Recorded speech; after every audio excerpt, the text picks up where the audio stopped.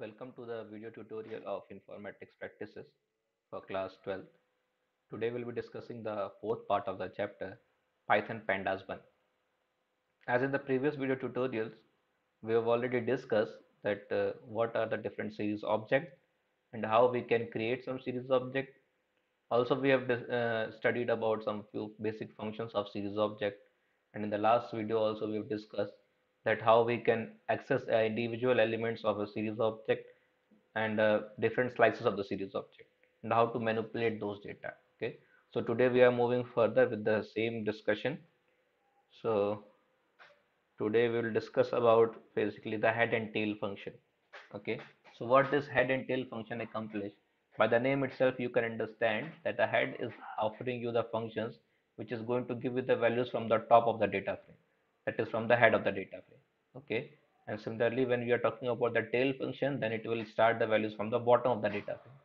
So if you're not going to give any attribute inside this head or tail function, that is if you're not going to provide a single value in this head and tail, so obviously it is going to take the first five values, okay, the first five values in the head and last five rows in the tail. Okay, so if you are using the first five values in the head, in that case what will happen, that suppose if this ob7 object is there and you are adding ob7 dot head, so in that case, what will happen? These five values from the top, that is first, second, third, fourth, and fifth. These five values will be returned out of it. Okay. But if you are going to write ob7 dot head 7, so it is going to take more than five values, and the attribute given here will be taken. So 7 is mentioned, so seven values will be returned. That is first, second, third, fourth, fifth, sixth, and seventh. Okay. So till index number 6, you will get all the values. Okay. Similarly, if you are going to write just tail, so it is going to take the last five values, and if you are going to provide an attribute inside that tail, so obviously it is going to provide the number of values you have provided in the attribute. Okay, so if it is 7 in the end, so you are going to get 1, 2, 3, 4, 5, 6, and 7 till here. Okay, so from bottom to till here, you are going to get all the values, and this has returned the value accordingly as you have given the attributes in the head and tail function. Okay, so the head and tail function is quite clear to everyone, I guess. Example based on that is given, so that is very simple, no need to discuss about those things. Now if you are going for the vector operations on the series object, let's see what it is. Okay, suppose this ov2 plus 2 you are writing. Okay, so in that case what will happen, whatever the data is there in ov2 will be added with 2 for all the values. Okay, so if the series object is having something mentioned as ob2, okay, suppose the series object is ob2 and we are going to add 2 in it, so all the values will be added with 2. Okay, so you need to see the ob object which is already created, and if you're going to add 2 in that, so you are going to get these values. Okay, similarly if you're going to write ob2 into 3, that means all the values will be multiplied with 3. So the earlier value of ob2 you need to reference first, whatever the ob2 was given, and when you are going to multiply 3 in it, it is going to give a value that is the product of the given value and the multiplication of 3. Okay, so you are getting these values. Since if you are writing ob2 greater than 15, so it is either going to be true or false, so it is going to return a boolean value. So if that object, the particular object reference is having value greater than 15, so it will return true, and if the value is less than 15, so it will return false. Okay, so individual values, each individual value will be checked with 15. So if it is greater than true, then it will return true, and if it is not greater than 15, then it will return false. So the first two values were not greater than 15, so you are getting less than 15, so it was false. But the rest of the values were greater than 15, so you are getting greater than 15 as true. So that's why the return is true here. Okay. Similarly, you can multiply it. You can square it. This two multiplications reference to the power operator. So ob2 power 2. So it will give the power of 2 to all the single values. Now first element was having something in OV2, so that value has been squared up and you are getting this value. Okay, so if you are having problem, you just need to see that OB2 which is already created. So all this operation is happening on the previously created OB2 series object. Okay, so here you can see, I think OB2 must be given somewhere. Uh, yeah, this was the OB2 object. Okay, so all the thing which is happening is over this OB2. If you're going to add 2, then it will take the previous value, that is 1.50, and add 2 in it, then 12.75 and add 2 in it, then 24.00, then add 2 in it. Similarly, if you're going to multiply, then multiply the objects with these values which was already there. Okay, so this is the reference OB2, and the rest of the operation has been done over this reference object only. Okay, so I think it's clear, and let's move forward. Now arithmetic on series objects. Suppose these objects are given OB1, OB2, OB3, OB4, and OB5. Now if you are going to multiply OB1 and OB3, so obviously in that case what will happen? See, OB1 and OB3 are having these indexes 0, 1, 2, 3, 4, 0, 1, 2, 3, 4, and then when the multiplication is happening, you are going to get some values there. Okay, if you are going to write OB1 by OB3, so in that case what will happen?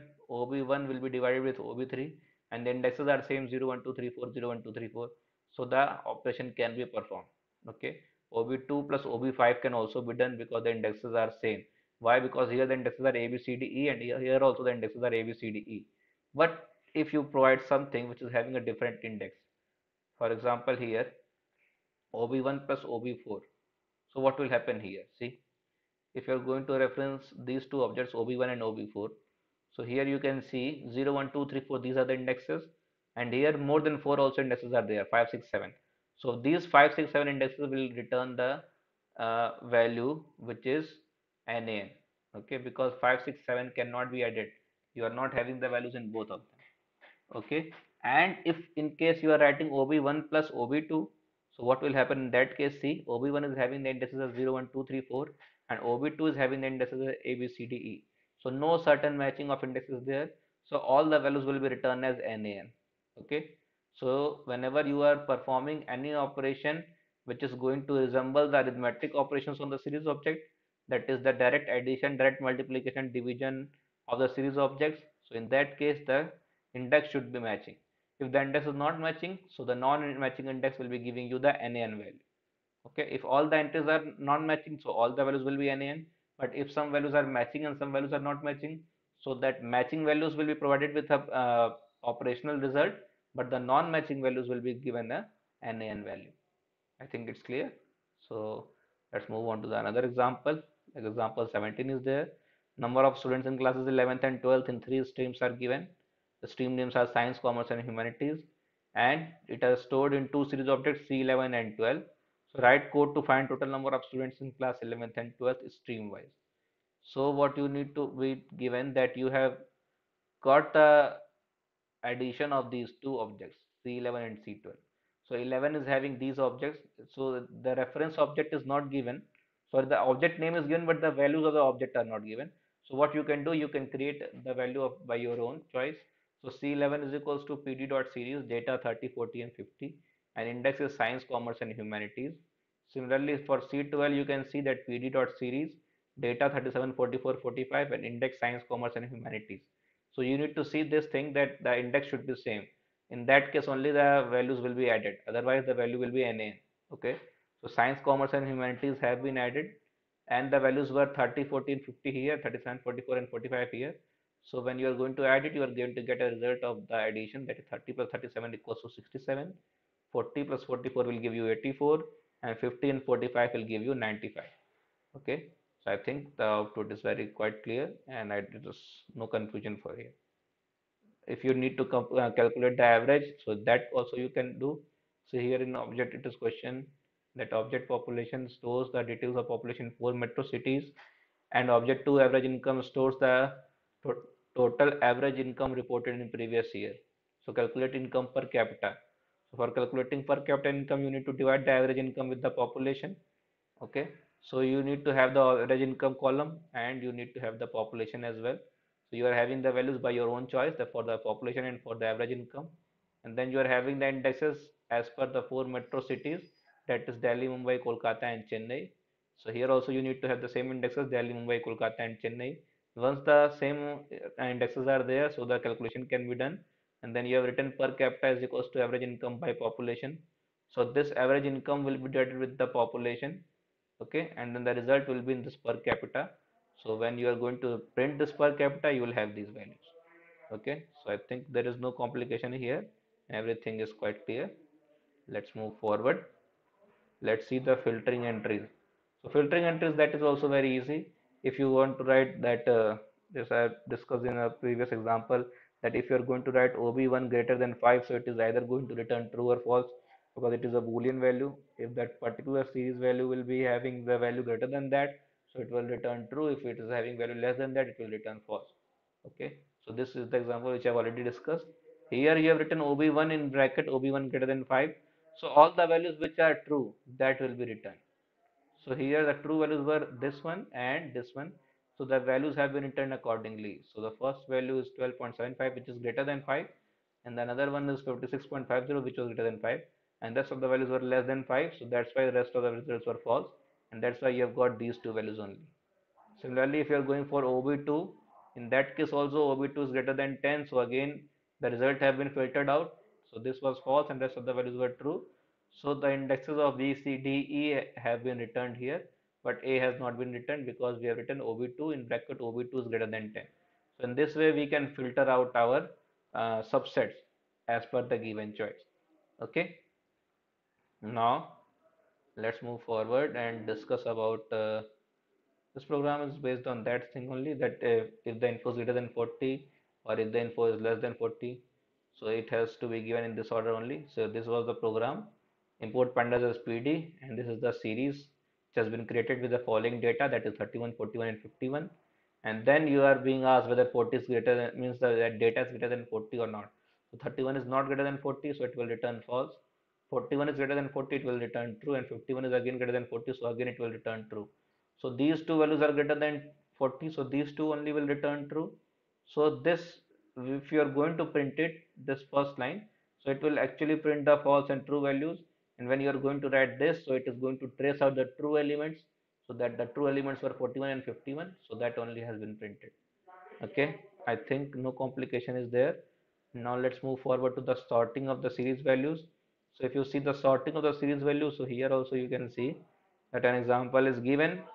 By default, the ascending is set as true. Okay, so whatever the sorting is there, if you're going to write just sort, okay, so it is actually going to sort the values in an ascending order. But if the values are not given as ascending, means if you have written ascending equal to false, in that case the value will become in descending order. So there are two options for ascending order. Either you don't write anything in that attribute because by default it is true, and if you are going to write ascending equal to true, in that case also you are going to get an ascending order only. But for the descending order, you are only having one choice, and that choice is to provide ascending equal to false in the attribute.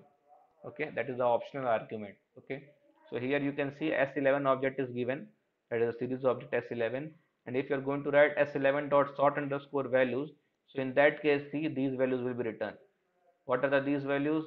C, D, B and A. Okay, so when you are going to write this C, D, B and A, so see, actually you have sorted them. Why it has been sorted? Because it has mentioned sort underscore values. So sort underscore values is giving you the values according to the sorted order, and since you have not mentioned anything ascending equal to true or false, so by default the order is ascending, and by default ascending order you are going to get these values. That is, the most smaller value among them is the 5000, and the next value is 5200, next value is 5600, and next value is 6700.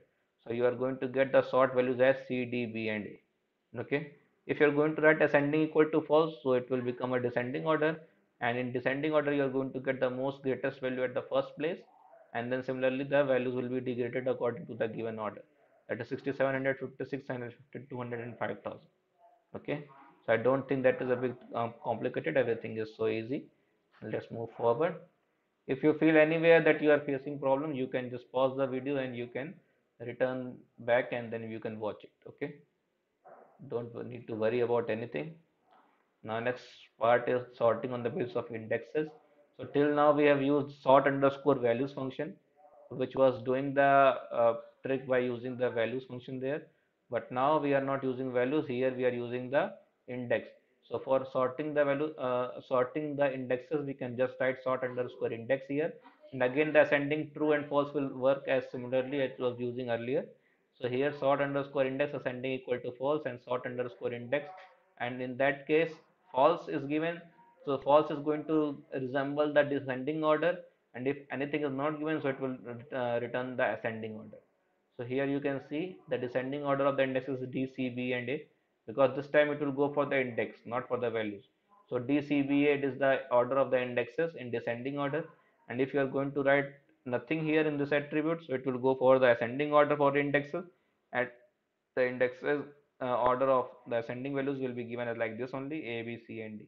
Okay, and the corresponding values of the indexes will be shifted. Okay, so जो भी value होगी बेटा यहाँ पर whatever the value is there in D, it will return accordingly. Okay, D will get 5200, C will get 5000, B will get 5600, A will get 6700. But in this case, if the order is changed, so here also you can see A is still having the value of 6700, B is still having the value of 5600. So accordingly, the choice of index has been taken. The similar value of that index has been shifted up or down. Okay. Now difference between NumPy array and series object. It is very easy to define the differences between them. First thing is that in case of ND arrays, you can perform vectorize operation only if the shapes of two ND arrays match. Okay. So if we are talking about the ND array, in that case, beta, only the same indexes can be, means the values of the same indexes. Okay. If they are matching, then only you are going to get a vectorized operation. Otherwise, if the indexes are not matching, you are going to get nothing. Okay, you will get an error in that case. Okay, but with the series object, in case of a tried operation, the data of two series object is aligned as per the matching indexes, and operation is performed on them, and if the value is not matching, in that case NaN will be returned. So that is the big difference, that in NumPy array you are going to get an error there if the shapes are not matching or the index is not matching. But in case of that series object, if the index is not matching, you are going to get NaN, and if the values are matching, so in that, so if the indexes are matching, so the operation will be performed and the return of that operation will be returned. Okay. In ND arrays, the indexes are always numeric starting from 0 onwards, but series object can have any type of indexes including numbers, not necessarily starting from 0. So it is mentioned that when you are talking about the ND arrays, the indexes are always starting from 0 onwards by default. Okay, you don't have to give an index, it is done by default that the first index will be 0, the next index will be 1, then 2, then 3, then 4, and so on. But for the series object, you have to be very careful that when you are creating a series object, you don't have to only give a, means if you are not giving an index, by default the index will be created by 0, 1, 2, 3, 4. But if you want, you can change the indices as well. Okay, so it is not necessarily starting from 0. That is the difference between the NumPy array and series object. Okay, now moving forward with this reindexing. So reindexing is also possible in series. So if you want to change the index, you can do it very easily. Suppose this OB2 object was there and this was having the indexes A, B, C, D, and E. So here you are reindexing them and you are making it E, D, C, B, and A. So the new object OB1 is having the indexes as E, D, C, B, and A, and rest of the values have been uh, not changed, but actually it is having the same value. See, E was having the value as 46.50, so still the value is E is 46.50. D was having 35.25, so still D is having 35.25. Then similarly C, B, and A are having the values. Okay, and when you are going to write OB1, in that case the object of the series has been returned in this OB1 only, and the order has been shifted. Okay, and for dropping the entries also, you need to write like this: ob2 equal to ob2 dot drop c. So what will happen, this ob2 will start dropping the element drop c. So this c index will be dropped and the value of that c index will also be dropped. So rest of the elements will remain there, a, b, d, and e. So you have got a, b, d, and e, and the corresponding values for that indexes are also there. Okay, so but c index has been removed along with its value. So that is the use of this drop. Okay, so in the next video, students will be studying about the data frame data structure. So till now we have covered all the elements for the series, and then we will start about the data frame. Okay, so I think that's enough for today. So we'll meet in the next video lecture, students. Thank you.